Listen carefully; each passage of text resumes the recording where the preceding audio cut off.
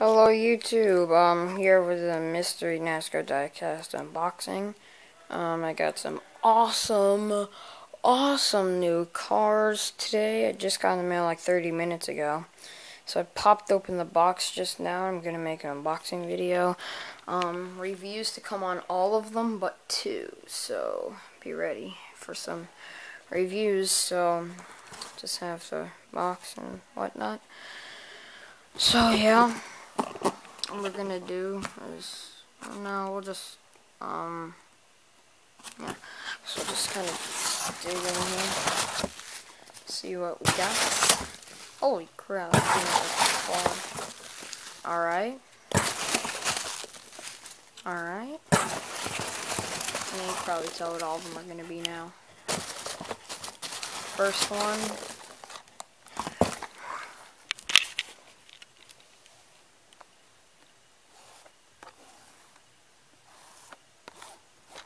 is Tony Stewart's Wild Turkey car, all-star race car.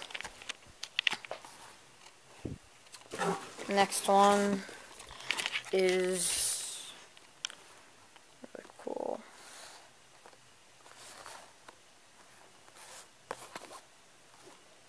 It's Casey Kane's Darlington car, the Rockwell. I don't know what Rockwell is, but it's Rockwell. Next one is really cool. Kevin Harvick's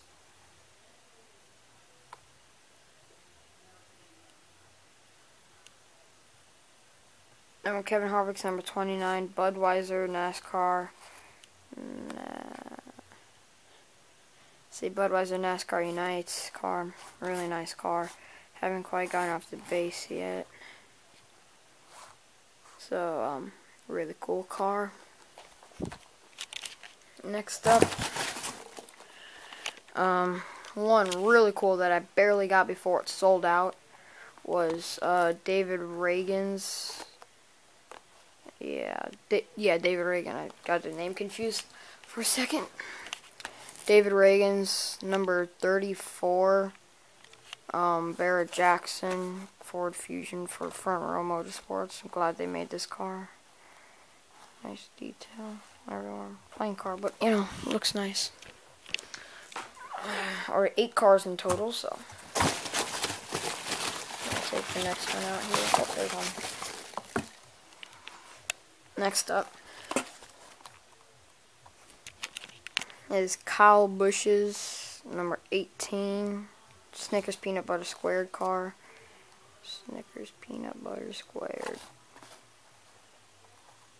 Really cool car. I really like this one a lot. Reviews to come on it.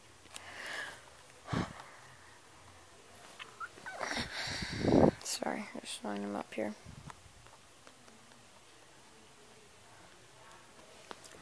Next one, we're digging in there even farther. The number 51 Kurt Busch Phoenix Racing. I didn't get around to get it before it sold out, so I said, why not just grab this one, because it's really cool, and I have already so many Kurt Busch customs. Figured getting the real car couldn't hurt. It's a really cool car. I'm glad that I ended up getting it.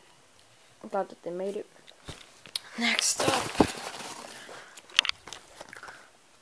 there's a problem with this car.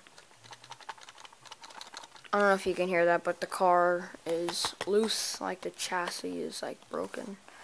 This one, so we're gonna send them an email, see if we can get a new one. Nice. Summer Salute. My bad. Nascar Unites. They're missing a star. Also on the Kevin Harvick car, missing a star too, so I think it's supposed to be like that. Really cool car. Also same as the Kurt Busch. I didn't get around to picking it up before it got sold out, so I just decided to pick it up. So why not? And it's the last car and my favorite one, the Jeff Gordon 2012 Pepsi Max NASCAR Unites paint scheme. Now this car is cool. Look at the blue faded bottom. It'll focus. think it's trying to focus, but it can't. Alright, so, yeah, there's a better view of the car. Really, really cool car. I love this one. I've been waiting a long time to get this one because I saw it at Daytona and I really liked it. So just a quick overview. 8 cars total, if it would focus. There we go. All Turkey, Rockwell, Budweiser Unites, Barrett Jackson, Snickers Peanut Butter Squared, Phoenix Racing, Kingsford Summer Salute, and Jeff Gordon's Pepsi Max It Now.